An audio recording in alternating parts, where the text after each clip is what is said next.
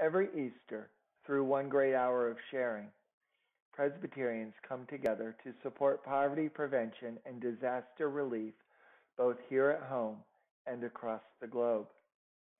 Last August, after the Beirut port explosion in Lebanon, Presbyterians were quick to respond. I decided to call up our friends, Elmarie and Scott Parker, to see how our offerings made a difference. And thank you for the invitation to be part of the service in this way, and greetings to everyone there at First Pres Columbiana. We're grateful for your continued partnership with us. I'm Elmarie Parker, and you all know Scott Parker, or many of you do very well.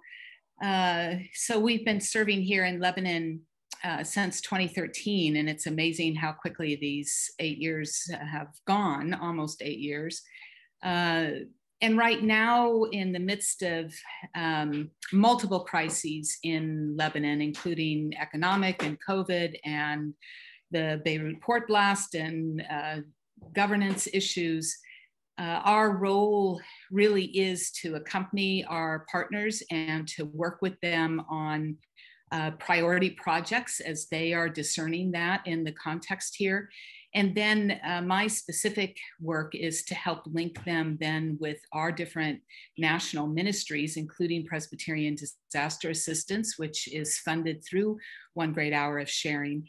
The Beirut port blast was devastating. I mean, it literally transformed the landscape of Beirut, and it has impacted people's emotional and spiritual well-being in addition.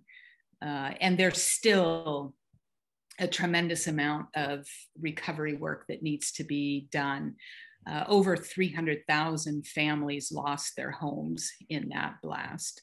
Right now on these particular initiatives, we're working through the National Evangelical Synod of Syria and Lebanon, their nonprofit that they started, Compassion Protestant Society. We're working with them as they are on the ground. They're working on home restoration and also being able to make food available to people. Those are their primary initiatives, some medical assistance.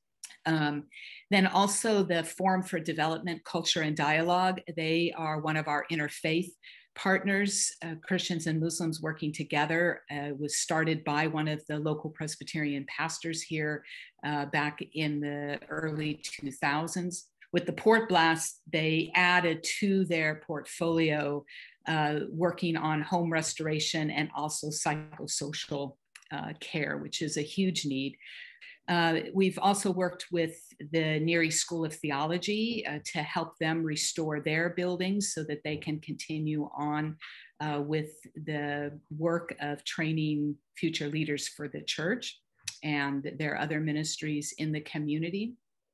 And then we worked as well with Blessed School. This is one of our partners that works with students who have different disabilities, and we help them restore their building that also received a lot of heavy damage so that those students would be able to continue on with their program.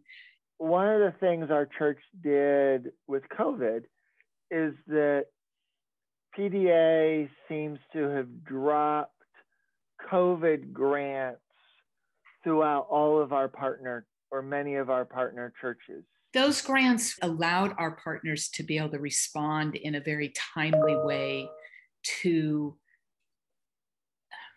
a need that was not only deeply felt, but the anxiety level at that point was so high, I think, in pretty much every location.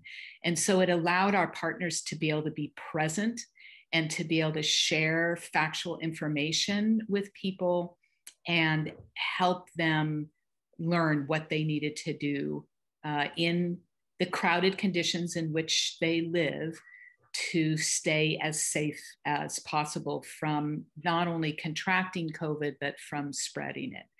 And that really helped in the early stages in both Lebanon and in Iraq.